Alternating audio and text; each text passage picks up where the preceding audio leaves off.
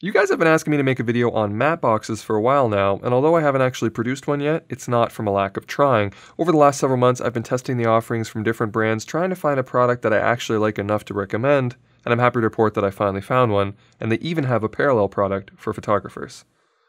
Let's get undone. Gerald Undone. He's crazy. What's happening, everybody? I'm Gerald Undone, and I'm stuck in a glass case of emotions. So before we get into the products, let's talk a little business. This is a sponsored video. Now, I can't speak for every channel out there, but I can tell you how I go about making a paid video. First, the company needs to send me the product, and I need to test it. And if I like it, I'll recommend it. And if I don't, I send it back. It's that simple. I've left a lot of money on the table this year by refusing to make paid videos on products that I didn't love or care about.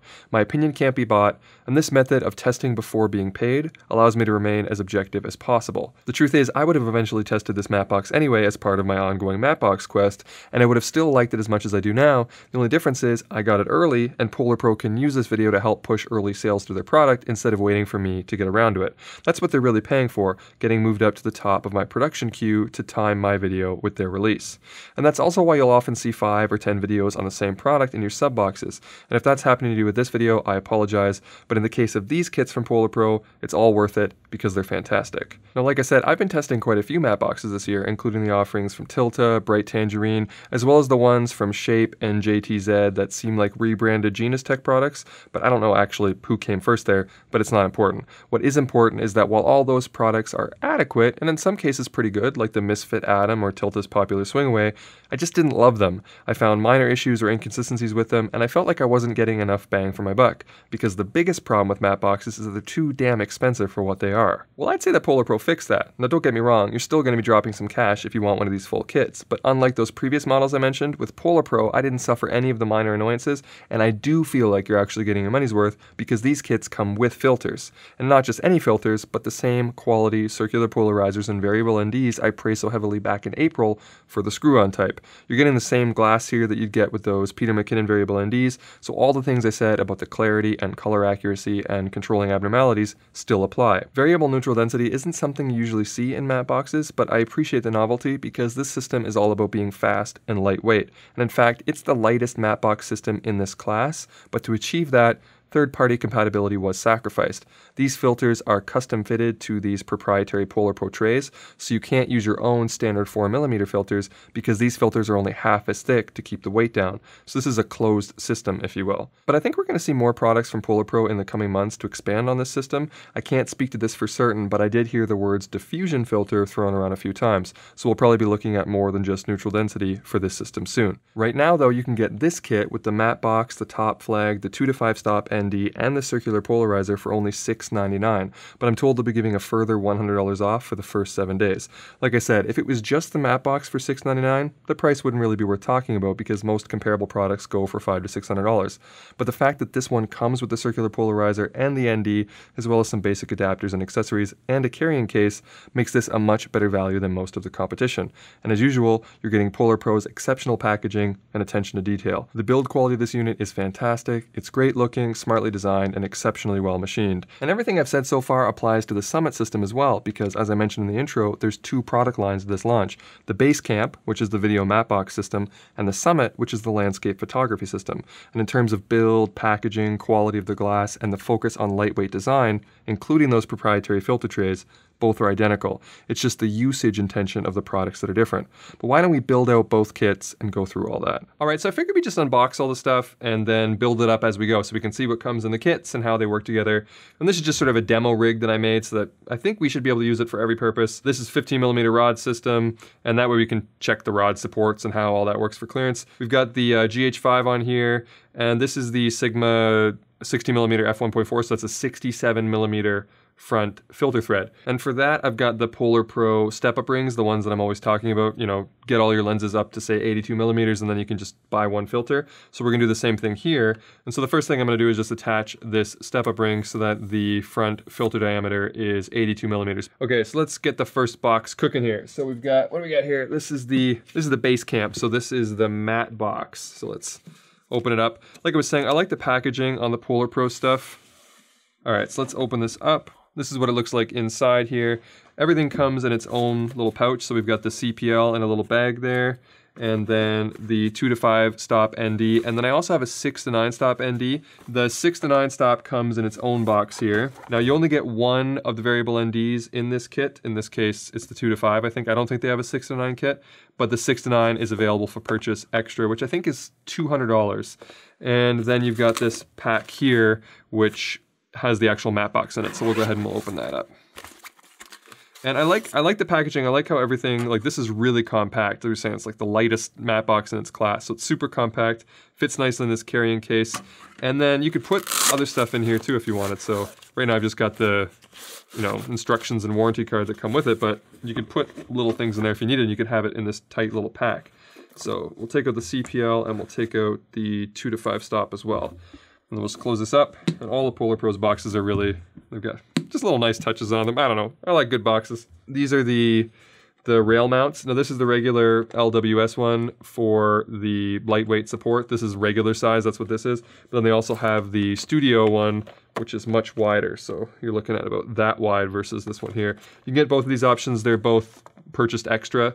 Obviously I'm going to be using this one, but both are available. And then this is also a series of clamps, which are for sort of the odd sized cine lenses. So we got 95 millimeters, 87, 110 millimeters, 80 millimeters, 104 millimeters, and 100 millimeters. This is another extra purchase, by the way, but I just want to let you know that they have sort of a box that has all the, so if you have a whole bunch of different cine lenses with different sizes, then you can just get one of these. Should cover all of it. And then the one that comes in the matte box is the 82 millimeter one, which is what we're going to put on right now. So we just thread this onto our step-up ring,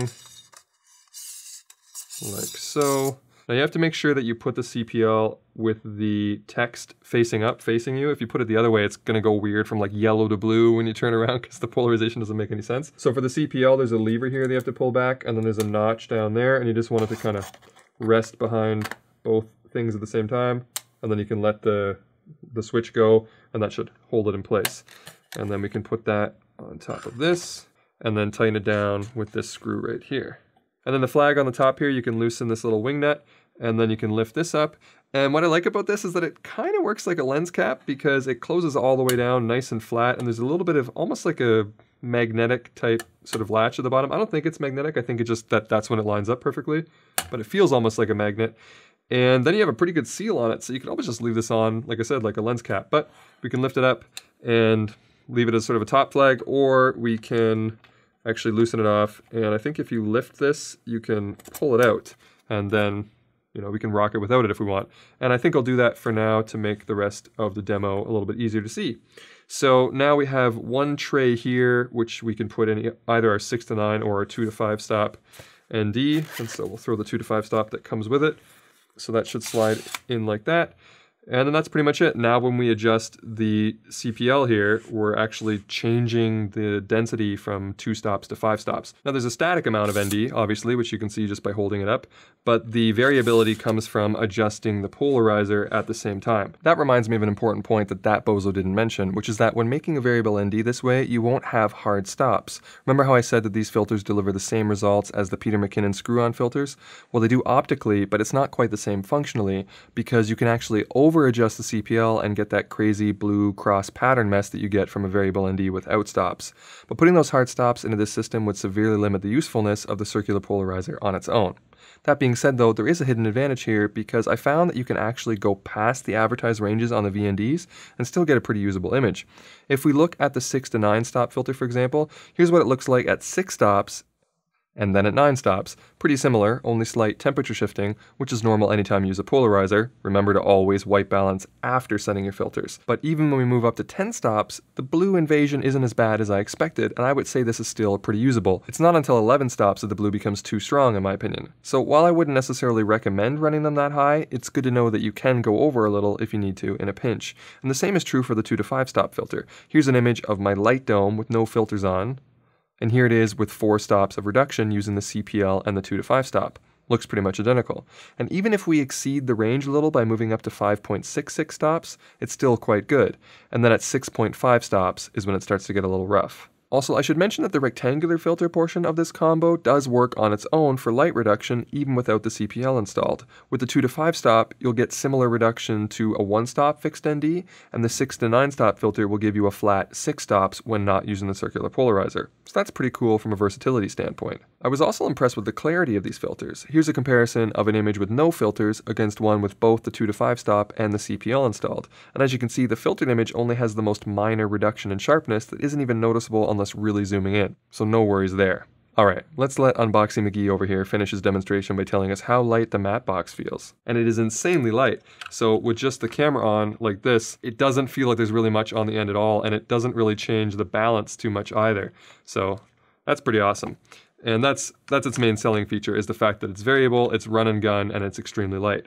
Now, something about this matte box that I like that's annoyed me about other matte boxes that I've tried is the rail mount. Now, like I said, this is an extra part, but the other ones that I've tried, their rail mounts either weren't adjustable enough or didn't really provide the support that I needed.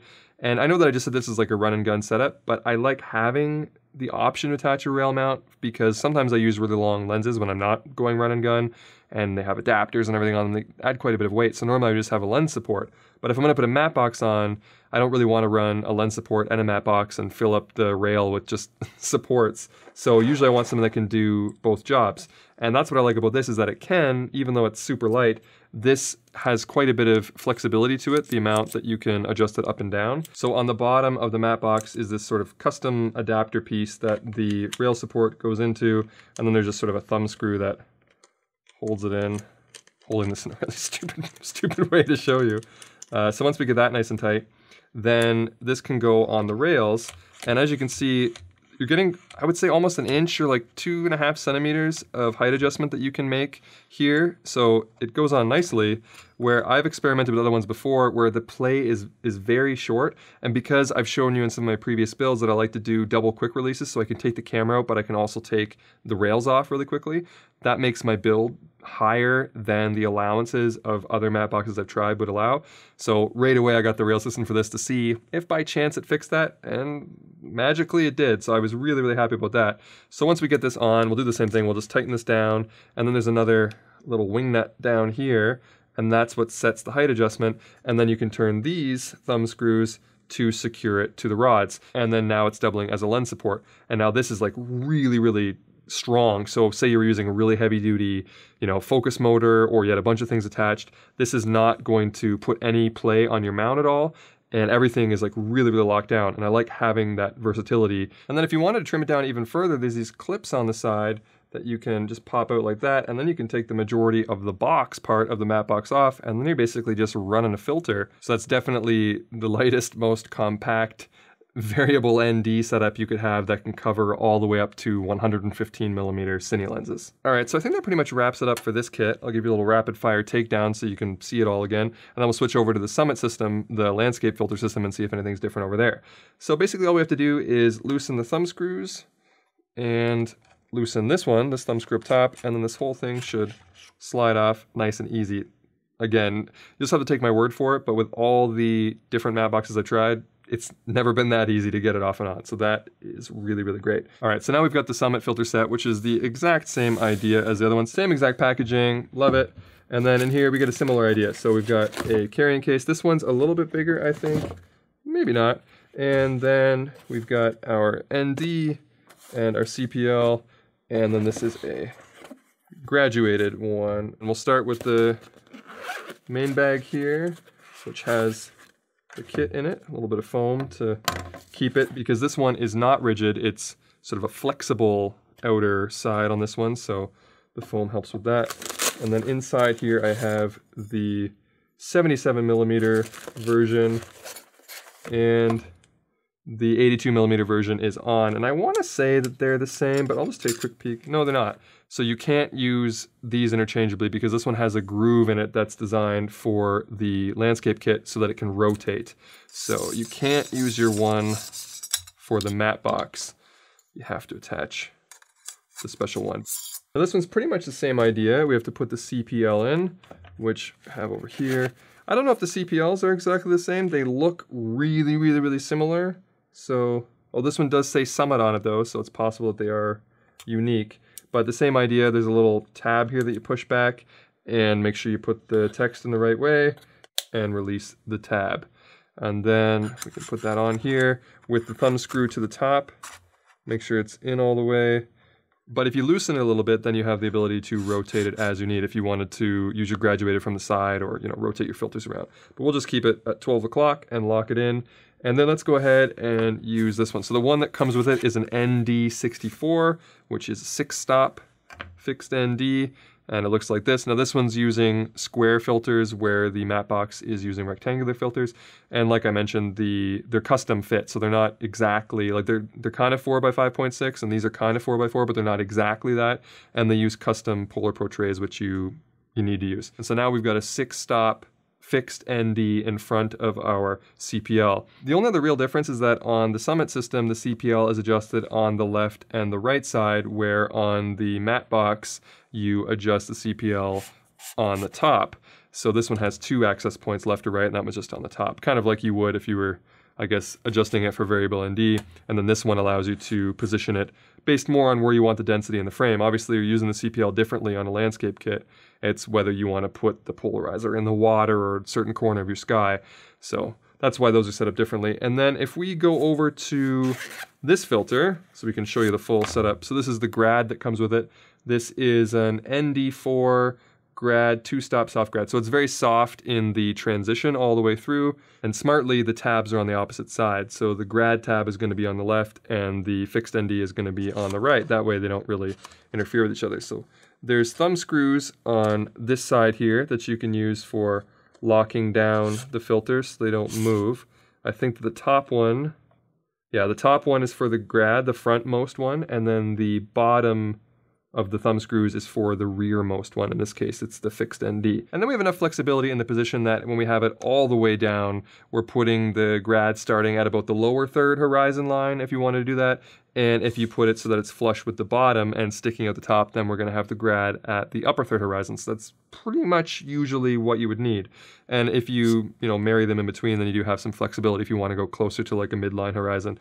And it works really well. And if you're happy with the position, then like I said, you can use the thumb screws to tighten them down, and then they should lock in place pretty well. And then we have the thumb screw on the top that we can use for rotating this. So if you wanted to do a bit of a side grad for whatever reason, maybe you had some of that funky light coming in over here and you had trees on their side, you can balance it out like that and you get full rotation there. And it doesn't seem to feel janky at any point with the rotating it. Like it remains pretty fluid without feeling like it's going to fall off. I feel pretty confident shaking the hell out of it. So that's pretty much it. You get the main holder in its own pouch, and then you get the ND64, the ND4 grad, and the CPL all in the kit. And then there's going to be a whole series of add-ons. If you wanted to buy it individually a la carte, they have that option as well. But this is what you get in this one big box. They're very intuitive and easy to use. I think the design looks great. The build quality is stellar. I'm in love with this matte box, and like I said, the combination with the rail support is the best I've used. No complaints in terms of usability, as you can see here. Really like the packaging, really like everything that you get. Very happy. All right, so let's wrap up. These are great systems, but I think it's important to know who you are as a customer. When I test products like these, I can't help but compare them to what I've seen before, and when you do that, it would seem easy to fault PolarPro for using proprietary thinner filter trays or opting for variable NDs instead of fixed plates. But I managed to catch myself when doing that and realize that if I haven't liked any of the previous matte boxes that much, why would I want PolarPro to make theirs the same way? I wouldn't. And their desire to do something different has actually fixed a bunch of issues that I had with the competition. Now, if you prefer bigger, heavier systems and are okay with sacrificing speed to be able to use fixed NDs and other specific 4mm filters that you love, then maybe this isn't the product for you. Although there's nothing stopping PolarPro from using fixed NDs in the system, I just don't think that it's the concept they're going for. That being said, I'd definitely pay for a diffusion filter that plugs into the circular filter holder with a 4-stop fixed ND rectangular in front. Just saying, PolarPro, if you make it, I'd buy it. But regardless, when I combine the build quality with the fact that this system is lighter, faster, and less expensive than the competition, once you factor in the price of filters, and considering that PolarPro's filters are excellent, take all those benefits and add in that they've managed to remove all the things that annoyed me about the other systems I've tried, and we've got a product that brilliantly fills a gap in the market. But that's going to be it for me. I hope you found this video entertaining, or at least helpful, and if you did, make sure you leave it the old thumbs up and consider subscribing if you haven't already. But if you did not find this video helpful or entertaining, then you were probably too busy overcranking your shutter. Alright, I'm done.